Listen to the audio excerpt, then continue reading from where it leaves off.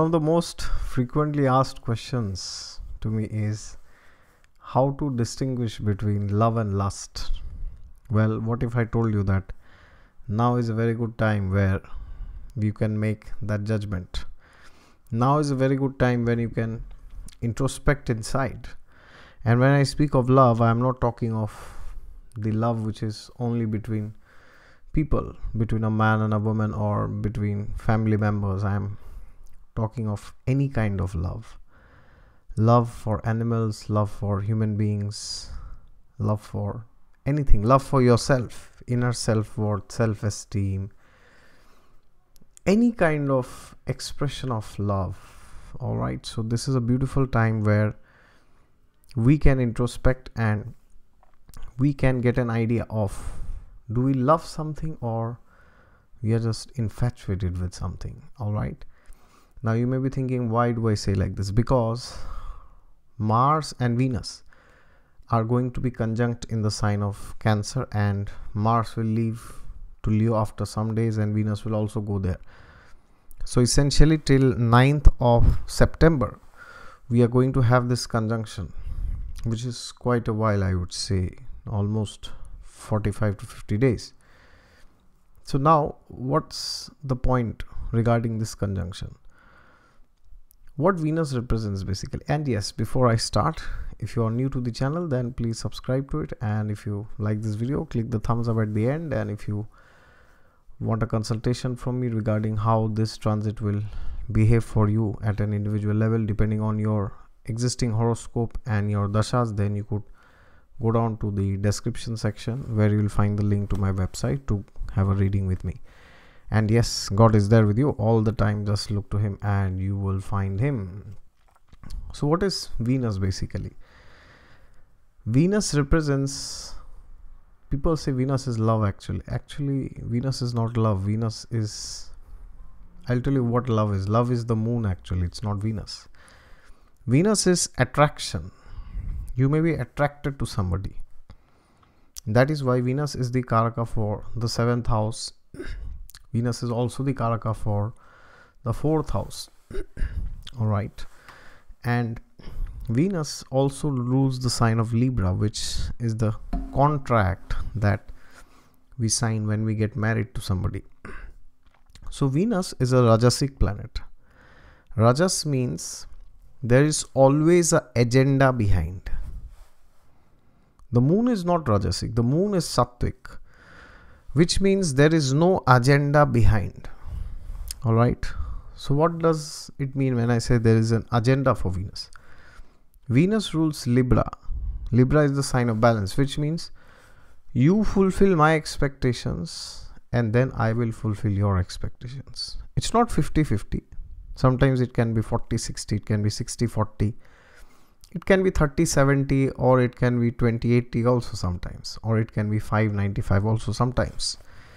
But essentially Venus has an agenda to get things and give things, and thereby seek happiness and pleasure at a mundane realm. Anything which gives us some pleasure at a material level, that's what Venus represents. And Venus also rules Taurus, as we know. It rules all the liquids, all the sweet things that we eat, all the fragrances, the entire cosmetics, that is ruled by Venus. Anything which feels good, looks good, anything which is very refined and very polished, anything which adds value, I would say, value added tax, that's what Venus is. So now what happens is, the planet Mars, which represents Tamas, yes, Mars rules the sign of Aries, which means Mars has a tendency to think only about himself. Yes, himself or herself, depending on your gender.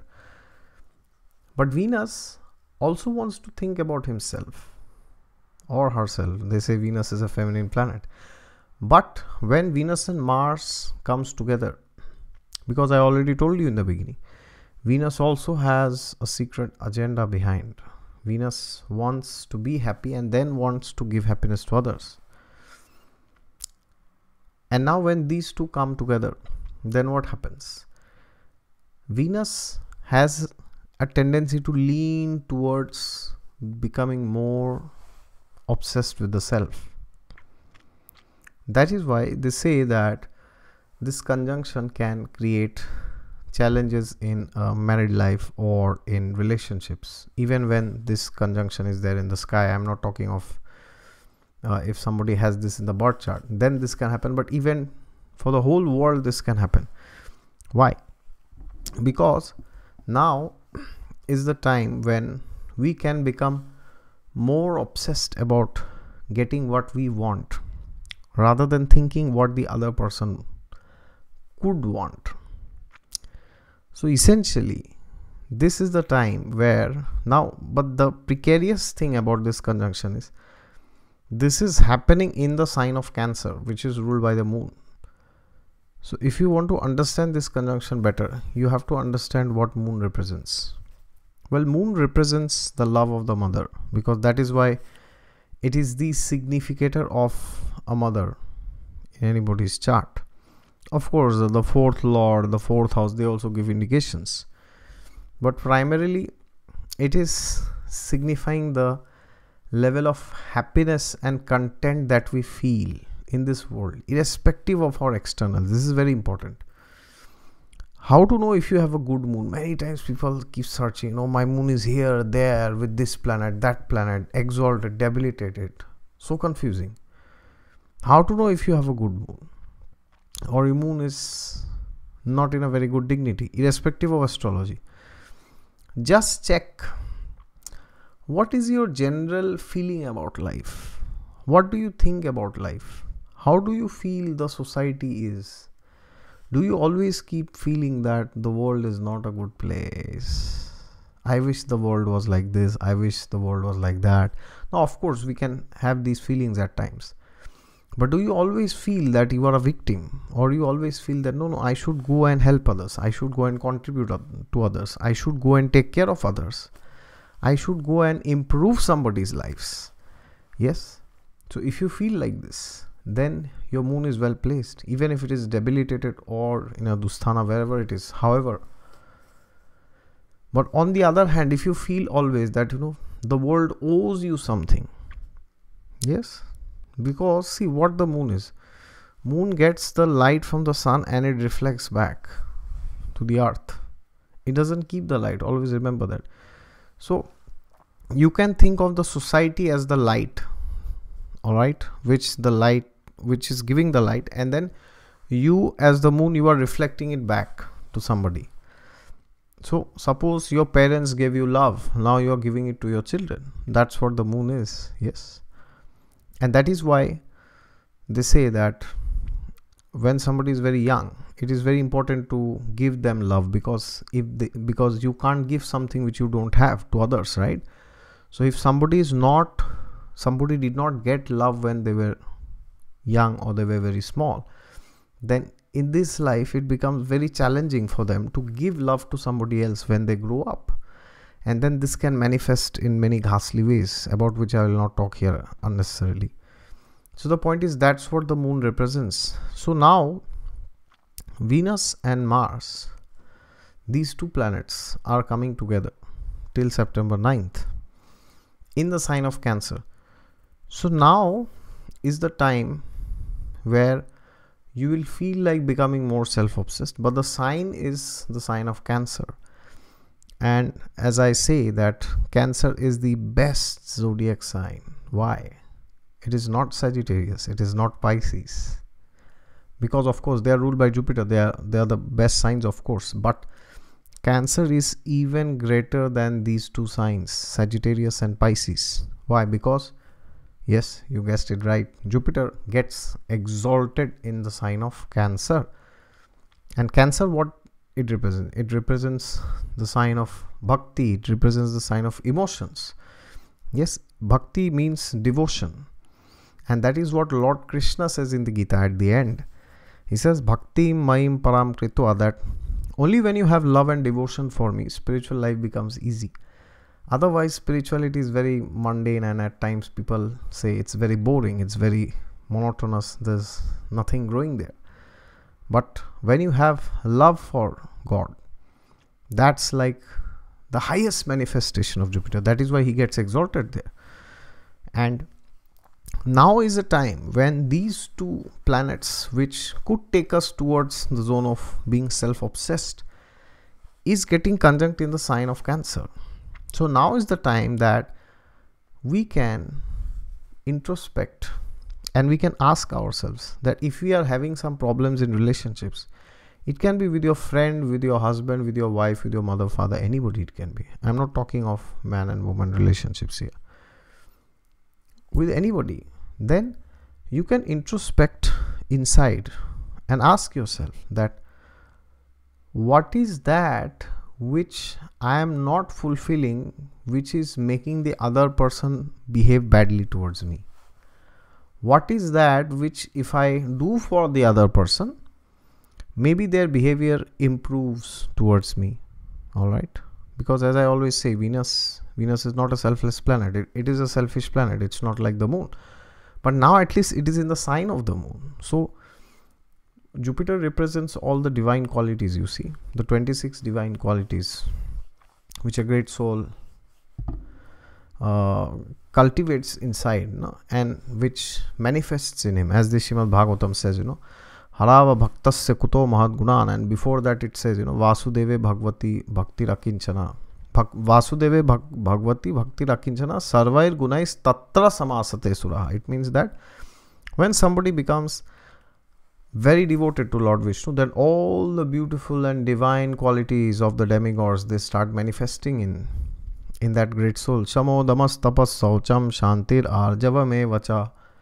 Yes, Shamo damas tapas saucham, cleanliness, truthfulness, all the beautiful qualities, mercy, forgiveness, abundance mentality. These all are the benevolent qualities of Jupiter, which is expressed in its highest form when it is in Cancer. So now is the time when we can have a look at the other party also, because when there is a strain in relationships, we have to understand that the scale of Libra has tilted towards the other side. Yes, so it could also mean that we have punished somebody more than what they deserved. All right, so this is something which you can see. If you feel that in the past you did something bad to somebody, or you punished somebody more than what they deserved, then now is the time that you can beg forgiveness from that person. Yes, that I punished you more than what you deserved. Now when you do that, that person may be showing his or her ego and blasting at you. Oh, what do you think? You will punish me when you want, and then suddenly one day you will come and forgive me. What do you think? I am like a doormat. I am like a douchebag that you will come and slap me sometimes, you will come and kiss me sometimes. Well, irrespective of what the other person does, we can at least make a good effort from our side. As Lord Krishna says in the Gita, that what we can do is in our control, but what we get, the results, they are not in our control. And Cancer is also the sign of selflessness, because it's the sign of the mother. The mother is very selfless. So now is the time when we can correct the mistakes which we have done before. And now is the time when the energies will become very intense, because it's like selflessness and selfishness, both will become very prominent. All right. And to be honest, it will depend on what is your level of consciousness. To what level are you awakened as a human being? To what level are you merciful towards others? To what level are you tolerant and sensitive towards others? All right. Of course, we cannot please everybody. That's impossible, because there's only one person who can do that. That's Lord Vishnu himself. But at least we can try our best, right? And if we realize that sometimes that the other person is behaving badly with us, not because that person hates us or that person doesn't like us, because there's something in him or her which we are not able to provide. So now is the time we can have a good communication. All right. So the conclusion, long story cut short, what How you will use this conjunction, this will depend on your individual horoscope and your association, the kind of things that you listen to, the kind of things that you see, the kind of people that you hang around with, the kind of books that you read, the kind of thoughts that you cultivate. Yes, so these things will modify the effects of this conjunction. And of course your horoscope is always there, but horoscope is ultimately a result of the things that you like to do. That's what the horoscope is, right? Somebody likes to do certain things, that will be there in the horoscope. Somebody hates doing certain things, that will also be there in the chart. Okay, so in essence, let us be considerate towards the other person, and let us try to put ourselves in their shoes and try to see the world through them. All right, then hopefully things may improve. And as I said, even after that, if things don't improve, then accept it as a part of your destiny and move out from there. But at least we can make a good attempt till September 9th. Okay, and there you go. That is it from my side. If you like this video, click the thumbs up at the end and share this video with somebody who is planning for a breakup or a divorce or anything of that sort. And if you are new, then please please subscribe to the channel. And I made many videos on Venus and Saturn and Rahu and Ketu especially. So if you want to watch them, you can go to my OMG Astrology Secrets playlist and Astrology Basics playlist and watch them. And if you want my Bhagavad Gita videos, you can watch that also, all the Srimad Bhagavatam videos also. And yes, if you want a consultation from me, please go down to the description section where you'll find the link to my website. God is there with you all the time. Just look to him and you will find him. Hope to see you after September. No, we'll see each other next day. All right, bye bye.